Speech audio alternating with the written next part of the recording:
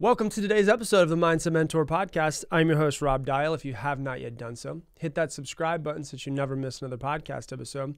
And if you're out there and you love this podcast, you want some extra tips and tricks to improve your mindset, go to mondayemail.com right now. Once again, mondayemail.com. Every Monday, I send out an email to everybody on that list, tens of thousands of people, about what I'm doing to improve myself and some tips and tricks to improve your mindset, a little bit more than just what I teach in the podcast. So if you want to learn from that, go to mondayemail.com. It is absolutely free, and you'll start getting an email from me in your inbox every single Monday. Today, we're going to be talking about you. We're going to be talking about that there is nothing wrong with you. You're going to talk about the fact that you are not broken and that you are fully 100% perfect as you are in this moment. Think about that for a second. Just allow that to seep into your bones. There's nothing wrong with you. You're not broken. You don't need to be fixed, and you're perfect as you are. How does that feel? Does it feel good? Does it feel like, wow, that's bullshit? How does that feel inside of your body? In my line of work, I have seen a lot of things. I feel like I've seen it all. Every type of abuse you could possibly think of. People have told me their stories of mental abuse, physical abuse, sexual abuse, of suicides, of people that they love, of attempted suicides themselves, of people that they love getting murdered, of rapes, of everything, like the worst of the human experience. I have seen people that come out to me and tell me these things and all of the terrible things in the world. And what I always have to go back to is that there is massive trauma in this world. Trauma that's happened in this world and trauma that people have gone through. Maybe you've been through trauma. Maybe you haven't been through trauma. We've all been through some trauma, but maybe you're thinking to yourself like, oh, mine wasn't that bad. I was just bullied in school or something like that. But your trauma doesn't have to be this massive thing in order for it to really leave a deep scar. Some people had great parents. They had great upbringing. They didn't have to worry about their food, but still something happened to them. They were heartbroken in a relationship. They got cheated on. And some people feel bad because they feel like their life has been pretty good. It hasn't been that quote unquote bad. And they don't deserve to feel like they have trauma. And I'm here to tell you as we go through today and we start talking about it, as you start to hear this, I want you to realize that trauma is trauma inside the body. There's no like, hey, this trauma is bigger than this one. Trauma and the way that it is stored is trauma inside of the body. And we all have some scars from going through our life. It's just the way that life is. Some people, I've heard people that have been beaten. I've heard people that say, my dad worked all the time and he never gave me love. And they think that because their dad worked all the time to give them a great life, that their trauma is not that bad as being beaten or having something that's happened to them. And so you can hear other things that necessarily you wouldn't think would be trauma, but it affected them in a traumatic way in some. I'll talk about trauma and traumatic in just a minute. But they could say something like, my dad worked all the time and he was never around. Or, my mother loved me, but she would pull her love away from me whenever she was mad. Or they could say, my mom, she was great, but she was very fearful and she instilled fear inside of me because as a child, because she was afraid. In some people's trauma is neglect. Sometimes it's emotional neglect. Sometimes it's physical neglect. All of these types of things store inside of the body. All of those things in the brain and in the body are trauma. Big trauma, quote, and you can't see me if you're just listening to the podcast, but quote unquote big trauma, quote unquote small trauma, that's a human measurement, right, of what is big and what is small. Trauma, at its simplest form, is not getting something that you need from your development or something that happened in your development that might have been not very good for you. It could be a big event that closes you off to development later on in life in some sort of way, right? It could be having your heart broken when you're 16 years old and then you store that and hold on to it and now you don't open up fully to your next boyfriend or girlfriend, or maybe you're not even fully opened up to your wife because of that event and trying to protect yourself. And so the one thing, and the reason why I'm saying this, the one thing that is very common that I see among people is that people feel like there's something wrong with them because of these things. And they feel like there's something wrong with them because those things were shit. They sucked, right? But they haven't been able to heal past that thing. And it's not easy. I'm not going to tell you that this is easy, but what I'm trying to tell you is that whatever happened, because there was probably something that you were supposed to learn from it. And that sounds like that makes no fucking sense for some of these things. And I get it because I don't get it. But I know that every time I meet somebody who's gone through something really bad in their life, when they work through whatever that thing was and they heal, they find a really big lesson that changes the course of their life through it. And so we feel broken. We feel like we're not whole. We feel like we're not worthy. We feel like we're not good enough. We feel like there's something wrong with us. And we feel like we don't deserve to be happy or healthy or wealthy or successful. And we're basically feel stuck. It's like being in a straitjacket. And a thing happened to us, and we bring that thing with us the rest of our life. And it becomes a part of us because of an event, and it stays a part of us. And so let's not go into like the really deep things like I spoke about at first. Let's talk about just an example of being cheated on when you were 17 years old, 18 years old, whatever it was, like your first big heartbreak. We can have that happen, like I said a minute ago, and then get married and then not open up fully to your spouse because you're still trying to protect yourself, because there's a part of you that's like, protect. Remember that thing that happened in the past? Protect. And we can literally close off a part of ourselves because of an event that happened at some point in time in our life. And so an example of, if you've been listening to this podcast for a long time, one of my favorite things in the world, I love them, is three-legged dogs, because they're such a great reminder. They're such a great reminder of they lost a leg and they have no idea. They're still, with 4 legs and with 3 legs, there's the same amount of happy. There's the same amount of love. There's the same amount of joy. Maybe they run a little bit slower, but they're still running. They're still hobbling around. And they're the perfect example of what we should try to be regardless of circumstances that happened in the past, right? We work through them, we learn through them, we get better through them. Now you might be saying, well, yeah, but the dog doesn't remember that they used to have 4 legs. Sure, maybe they do, maybe they don't. I don't know what dogs are thinking. But there is a version of themselves they used to be. There was something that happened to them, and there's a version of themselves now. And for us, there's a version of who we used to be. There was a traumatic event, and then there's a version of ourselves now. And, you know, like a great example of this is my dog, Toby, last year started losing his eyesight. And I remember us feeling bad for him because he was losing his eyesight. He was kind of bumping into stuff. And I felt bad. I remember feeling bad, like, man, this poor guy, like he doesn't see like he used to. But Toby didn't feel bad for himself. I was feeling bad for him. It was the human construct. He didn't feel bad for himself. He was still the same dog, just a little bit more cautious, right? But he was the same dog. Same as the dogs that get a leg cut off and now they have 3 legs instead of 4. They don't feel bad for themselves. And so they haven't thought that something's wrong with them. Like Toby didn't think that there was something wrong with him because he wasn't seeing as well as he used to. And so many humans say, like, I feel broken. I don't feel whole. Like I've had a lot of people come to me and have something traumatic happen to them. I can think of specifically one lady that came to me after a speech that I gave probably about 5 or 6 years ago. She told me of something traumatic. I won't explain the details to you guys, but she said to me, I feel like her phrase was, I feel like I'm not whole. I feel like there's a part of me missing. And like a part of me was stolen. And in that case, what I had to do was kind of wake her up from this story that was running in her head. She told me this traumatic thing. And she said, like, I feel like I'm not, it was terrible. It was fucking ridiculously terrible, right? That somebody had to go through what she went through. She said, but I feel like I'm not whole. I feel like I'm broken. And so to try to take her out of her story, I was looking at her and I was like, what part of you, like, do you have all 10 of your toes? And she's like, yeah. I was like, do you have all 10 of your fingers? Yeah. All right, you got both your arms, you got both your legs, you got a head on you got 2 eyes, you got 2 ears. And I was like, what part of you is missing? And she's like, well, like, what do you mean? And I was like, well, you said you feel like something's missing. You feel like you're not whole. You feel like you're broken. Where's the missing part? And she's like, I don't know. It's just a feeling. And I was like, okay. Do you see how when you look at the physical part of the human, like there's nothing that's actually missing? And she's like, yeah.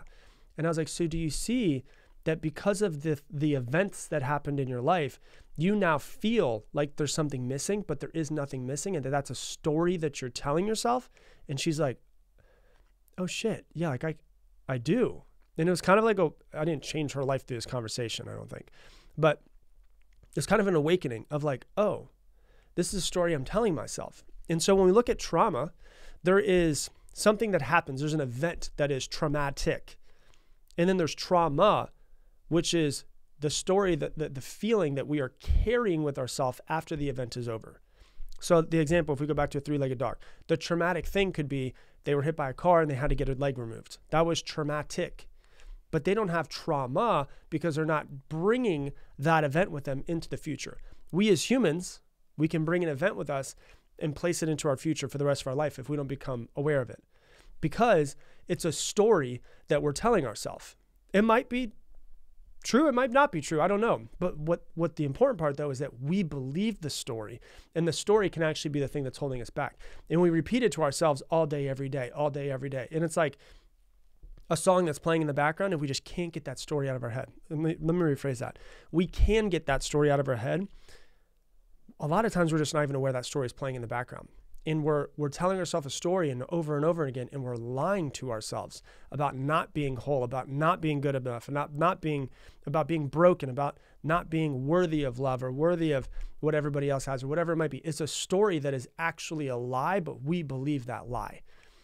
And there's a famous person that said, if you tell a lie big enough and keep repeating it, eventually people will come to believe it. Let me just say that one more time and I'll tell you who said it. If you tell a lie big enough and you keep repeating it, eventually people will believe it. Do you know who said that? Hitler. Hitler was the one that said that. If you tell a lie big enough and keep repeating it, eventually people will come to believe it. So what we do in our own head is exactly that thing. We start lying to ourselves and telling ourselves a story and repeat it over. You're not worthy of love. You're not worthy. And it's subconscious. It's deep in the back of our head. It's you're not good enough. You're not worthy of love. You're not worthy of love. You're not worthy of love. Remember when that person cheated on you? You're not worthy of love. You gave your entire heart to that person. They broke it. And we tell this story and we've been telling it long enough that now we believe it. It's not that you're broken. It's not that you're unwhole. It's not that you're unlovable. It's not that you're unworthy. It's not that something is missing. It's that you won't stop repeating the story to yourself, which is us taking a traumatic event and bringing it. Like something could have happened to like I could take my example, most traumatic thing that ever happened to me, and I always use this as an example, is my father passing away, November 1st, 2001, over 20 years ago at this point. That was traumatic, but that happened once. And I could bring that story with me the rest of my life, and that is me repeating the story and bringing the trauma with me. There was an event, which is traumatic, and there's trauma, which is me bringing that event or that story with me. It can't be your identity.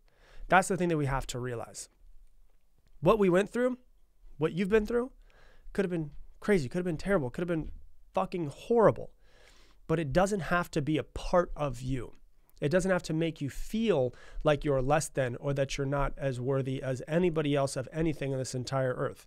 One of the meditations that I love to do is through a guy, his name is Mooji, M-O-O-J-I. He has these meditations that I do in the morning sometimes. And one of the ones that he says, I've mentioned this before in the podcast, is that you have no pockets. There is no storehouse. And the way that I take that, maybe it's what he means, maybe it's not, but the way that I take it when he says you have no pockets, like, I'm wearing pants right now. I'm wearing, khaki pants. Are there pockets on my pants? Yeah, I got 2 on the sides and 2 on the back. So I've got 4 pockets on me, but my physical body has no pockets. I don't have a storehouse of things that I can put things in. And what that means is I was born into this earth naked. I'm going to die into this when I eventually die naked. There's nothing that I could do, say, create, buy, amass in my entire life to make me more or less than who I always have been. And so when you really get that deep inside of you of like, there's nothing I could do that would make me more worthy. There's no amount of money I could make that would make me more worthy. There's no thing that I could accomplish that would make me better. If this podcast grows and it becomes the biggest podcast in the world, I'm not better than, 5 years ago, 5 years from now, if that does happen, than I am right now in this very moment. I'm not better by getting the #1 podcast in the world. I'm not better if I make millions of dollars every single day. I'm not better than I currently am. And you right now are not worse than the future version of you that you see. You will always be the exact same version of the person. You will always be you. It's just a different life that you live. It's a different circumstance. If you tell A child, if you have children, you tell your child every single day that there's monsters under the bed every night when they go to bed, they're going to be terrified to walk into that room to go to bed. What monsters have you been creating in your own life? Because you're telling yourself a lie. The same way that you're lying to that child and telling them over and over and over again that there are monsters under the bed, they're going to be terrified about going into that room or going into that bed. It's a lie. But you've been doing the exact same thing with yourself. Oh, this thing happened to me and I'm not worthy. This thing happened to me and I'm fucked up. This thing happened to me and I'm not good enough. This thing happened to me and this is the reason why I'll never succeed or never be who I want to be or why I don't deserve what other people deserve. And this is what becomes hard about personal development is personal development. When you first get into it, you're like, yeah, this is awesome. This is exciting. But then you start to see what you want to be and you realize that you're not there yet. Like you see the person that you could be, and you could be quote unquote improved. You could be a more expansive version of yourself. Because I don't even like to say improved, because improved means to say something that you will be better means that you're automatically worse at this point in time. And so I like to say expansive. You're more of an expansive version of yourself as you learn and grow and all of those things. And when you start to see all of the ways that you can grow, you start to look at yourself and go, well, that means I'm not good enough right now. And you can start to see yourself from a negative perspective. I'm negative. I'm just trying to get to normal. I'm trying to get past all of my shit. And so how do we solve this whole situation? I'm going to give you a couple of steps to actually solve this situation. The first thing I think is most important as you start to work through these is just talk to someone. Shame breeds in the dark. And so if you feel shameful, find someone that you trust you could talk to about these things, because the way that you view yourself is not the way that someone that you love views you. That's definitely not it. Like if you're viewing yourself in a certain way and then you go to your best friend, you go to your spouse, you go to your boyfriend, girlfriend, your parents, whatever it is, someone that you like deeply trust more than anybody else, and you tell them how you feel, just getting it off your chest is going to make you feel a million times better. But you'll also be able to see their reflection of you and realize that what you're thinking about yourself is not actual reality. It is not absolute truth. It is this fake truth that you made up in your own head. So first thing I would say is as you're processing, see if there's someone you could talk to. Even if you don't have anyone that you want to talk to, or you're ashamed to talk about these things, find a therapist. Find someone that can help you work through these things. Someone that you can talk to and get it out, because shame breeds in the dark. That's the first thing that I think you should do. Second thing I think you should do is tell yourself a new story. Stop the story that you've been, first off, identify the story you've been telling yourself. And then start telling yourself a new story, whatever that might be, and repeat it all day. Find a phrase or a sentence that you're now identifying this old story that you've had. Find a new story and start repeating it over and over and over and over and over again, so that it is ingrained into your being, because that's what we really want, is to be able to do that. If you look at everything that you do, how many times are we telling stories that aren't actually true? And so what we got to do is identify the story, come up with a new story we want to tell ourselves, and start telling ourselves that, because it can get stuck in your head, good or bad. So if we have the bad stuck in our head, we might as well get the good stuck in our head. Like if I were to put on right now Spice Girls, and I were to play this in the I can't play it on the podcast because I don't have the license to it. But if it was just like, oh, I'll tell you what I want, what I really, really want. So tell me what you want, what you really, really want. And I play that for 30 seconds. 99% of the people who leave this podcast are going to have that shit stuck in their head the rest of the day, right? Can we get the story we want stuck in our head the same way that we can get Spice Girls stuck in our head? That's what we're working towards. So tell yourself another story is the second one. The third thing is to accept. Accept who you are. Accept what you've been through. Accept that, you wish it would have been different, but it wasn't. We've got to accept, and we've got to move past it. Step number 4, not an easy one, but I did a podcast episode on this a little while ago, is forgive. Forgive the person, not for them. If somebody did something to you, don't forgive them for them, forgive them for you. And I don't have time to dive into this one. I did an entire episode on forgiveness and the importance of it, and exactly all of the way that we should look at forgiveness. I think it's one of the best podcast episodes I've ever created, because I went so deep into it. And after I got done recording it, I was like, damn, I think that's going to help a lot of people, and really help that it does. Go back to that podcast, scroll back and find the one on forgiveness, and go through that. That's the fourth step, is to forgive, so that you can get rid of it, not to help them feel better about themselves, but for you to be able to get past it. And then number 5 is to realize that you're not broken. Your trauma builds you into the person that you are. There is wisdom in that trauma. Gabor Mate, a psychologist that deals with trauma specifically, has a documentary called The Wisdom of Trauma. It talks about how we learn and grow, and there's a lot of wisdom and lessons in trauma that we can grow from. And you can build a new identity in yourself from that trauma. Can you see that thing and go, yes, this is what I was given. It was fucking hard. I really didn't want to do it. But that's not going to be the death of me. This is going to be the building point of me, the new version of me. That's what I was given in this world so that I could become something different.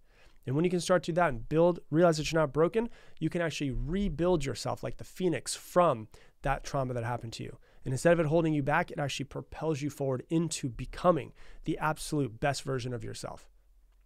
Because you're not broken. You're not fucked up. You're not unwhole. There's nothing wrong with you. You are perfect as you are. So once you realize it is when things get a lot better. So that's what I got for you for today's episode. If you love this episode, please share it on your Instagram stories and tag me at Rob Dial Jr., ROBDIALJR. Also, follow the podcast on Instagram. It is The Mindset Mentor Podcast. Once again, The Mindset Mentor Podcast on Instagram.